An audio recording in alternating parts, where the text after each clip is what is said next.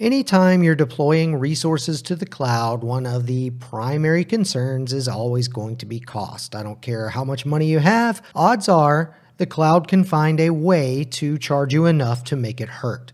Trust me, I've seen it. So luckily, there is a tool called Infracost that we can use in our pipeline to check the additional cost that a pull request full of resources could potentially incur. So let's set that up. We're going to set up Infracost to run a breakdown and a report of our new costs on any pull request. So what I'm going to do is first head to infracost.io. You'll need to set up an account if you don't already, but don't worry, this is free, at least currently. Hopefully they don't change that anytime soon. You'll then need to go to Settings, Org Settings, API tokens, and we're going to create an API token here. Now that will need to be passed in as Infracost_API_key as a secret, and we will get to that here in just a second. So go ahead and copy that. Once you've done that, head back to the repository, head to Settings,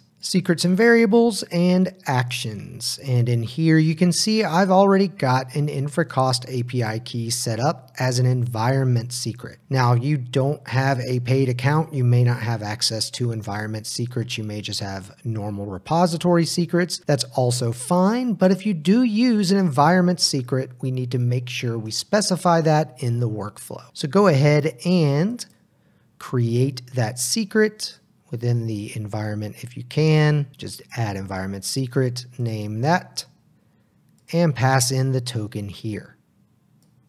But since I've already done that, I'm just going to leave it be. All right, once you have finished that, go ahead and head back to your code space here, and let's create the Infracost workflow. So new file, infracost.yml, sounds good. And then what we'll do is head to the Infracost/Actions repository here, which if you scroll down gives you this nice, gigantic, cluttered boilerplate. Go ahead and copy that. And let's paste that in. We'll walk through it and also clean it up a good bit. So first up, what I'm going to do is name this. Name, we'll just say run Infracost.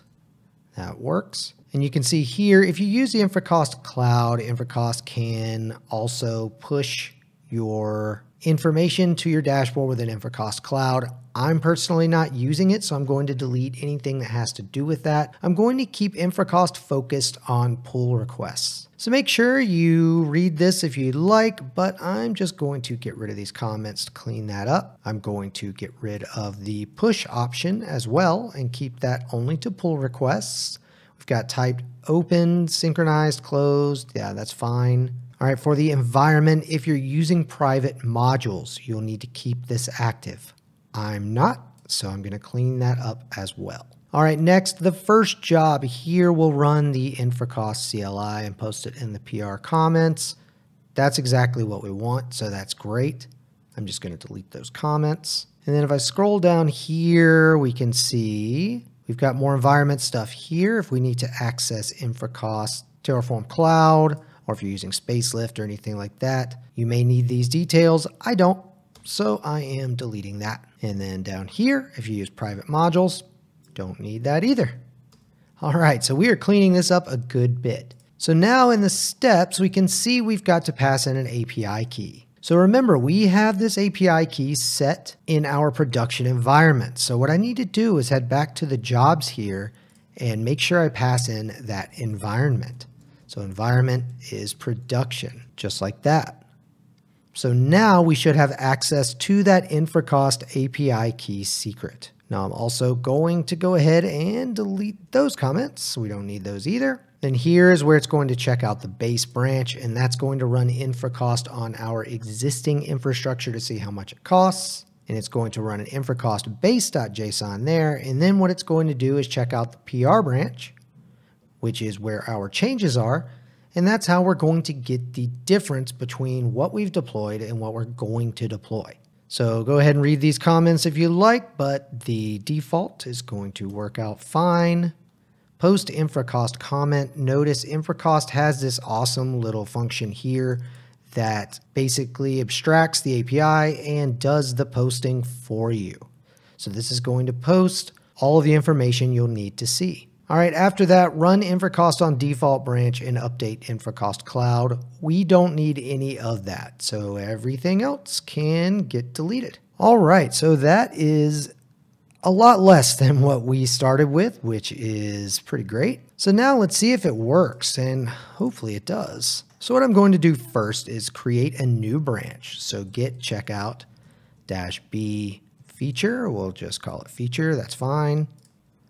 All right, git add, git commit -m added Infracost, just like that. Git push origin feature. And then all I need to do is open a pull request. So I'm going to do that the easy way with a GitHub CLI, ghpr create --fill. And what that does is just sets the pull request body as the name of the commit. All right, cool. So let's go take a look and see if that's coming through. So I'll head to my pull requests here. We've got the pull request open and an action running. And fingers crossed, as you can see, we've got the Infracost pull request checks here. All right, everything went through, so that is good. Let's go take a look and see if there was a comment made on the pull request. All right, monthly estimate generated. This comment will be updated when the code changes. Well, let's go change some code. So what I'll do is just head right into, and again, if you don't have this code, you can clone it from the repository. I'm going to head to terraform.tf vars, and I'm just going to change this to a T3 small, which should incur some costs. Let's go ahead and git add, git commit -m updated instance, git push origin feature. And hopefully we'll get a difference here, but let's see.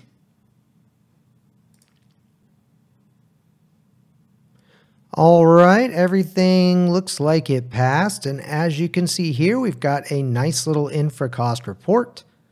Baseline cost is $8 more. All right, and that compared it versus the previous cost, looks like. So that is great. So everything worked well. You can go ahead and merge this pull request if you would like. I would recommend it. Confirm merge. Now that we're using Infracost to see how much a PR is going to potentially cost us with new infrastructure spend, let's see how we can write policies that will pass or fail our checks based on how much that is. So what we're going to do is use Open Policy Agent, which is here, open source, general purpose policy engine, blah, blah, blah, blah, blah, kind of a lot of words used for just a way to write guardrails for what we are deploying. So if something breaks these guardrails, such as costs too much money, it's going to fail. Now, luckily for us, Infracost actually has Open Policy Agent built right in, which makes it very easy to see a failed policy or a passing policy. And basically, we're going to write this OPA or OPA code, which is written in a policy language called Rego, R-E-G-O, and we'll set a threshold. We'll just say like $10. We're not going to say 5,000. And if our changes exceed this threshold, it's going to fail. So let's go ahead and give this a shot. So what I'll do first is I'm going to copy this here right from this page. If it changes, of course, you can grab it from this repository later. And then what I will do is create a new directory, and I'm going to call that policies. And in that, I will just create cost.rego. We'll make it easy and paste that in. And like they love to do, there are so many comments. I'm not going to go through them all. Go ahead and read them if you'd like to further understand what's happening here. But honestly, this makes it impossible to read. So there we go. This is a lot cleaner and easier to read there. And I'm going to go ahead and set this threshold a lot lower at $10. Now, of course, you can set this as a variable as well. We're not going to waste time doing that in the video. but I would recommend it, especially if you're using multiple environments. So now what we need to do is add the ability to analyze that policy to our Infracost workflow. And literally all we have to do is pass in this policy path and the location of the policy. So that makes things a lot easier than you're going to find it is when you're having to do this manually. So go back to my infracost.yml. And what I'm going to do here also is I'm going to remove all this extra space. This is YAML, and space kind of scares me sometimes because it's so weird about white space. So I'm just going to clear it up and condense this some. Not necessarily required, but it's just what I like to do sometimes. And then what I'm going to do is right here at the very end, I'm going to add this slash and pass in policy-path and then dot policies cost.rego, just like that. All right, so hopefully that's all we have to do. So I've merged the last PR, so I'll need to create a new one. I'm just going to start with git add, git commit -m, added OPA, we'll just do that, and git push origin feature, and then GH for GitHub, PR create --fill. All right, so let's go see how that works out. I'll refresh this. All right, it is running, so hopefully this plays nicely. All right, that's looking pretty good to me. It says policies passed here, and nothing has been generated because the code has not changed at all. Let's go ahead and I'm just going to look at some details here.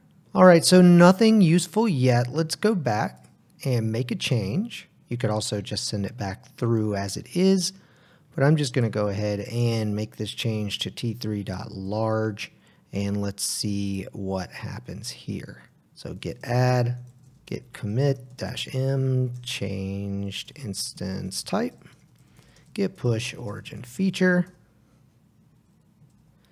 All right, and let's see what happens. All right, now we're cooking with gas. Here we go. So this is way above $10, obviously. So the policy has failed. All right, that's exactly what we were looking for. The check has now failed. So if I want to go back and change this to a T3 micro, let's go ahead and see what happens. Change to T3 micro, git push origin feature. All right, I'm going to refresh this page. All checks have passed, policies passed, baseline costs, we're looking at $8, which is perfect. All right, so I can go ahead and merge this pull request. And if you'd like, you can delete that branch to clean things up. Head back in, I'll get checkout main, git pull origin main to sync that up. And then if I want to delete from here, I can just say git branch -d feature. All right, so that is all for this video. Thanks for watching.